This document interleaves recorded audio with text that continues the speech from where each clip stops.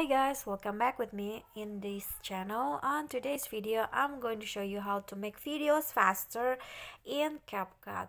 So as you can see here, this is my video with a 30 seconds long, and then I'm going to make it faster.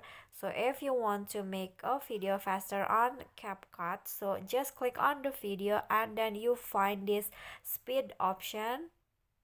Click on this and then click on there are two options, normal and then curve, but I'm going to choose normal, and then you can just uh, pick the desired speed on your video, how fast you want to feed the video.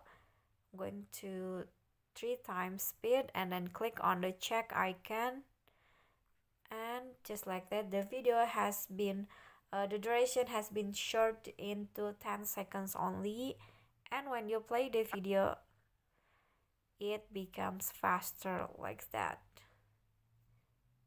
Okay, but if you want to make it faster again, just choose this and then just like so the magic happen.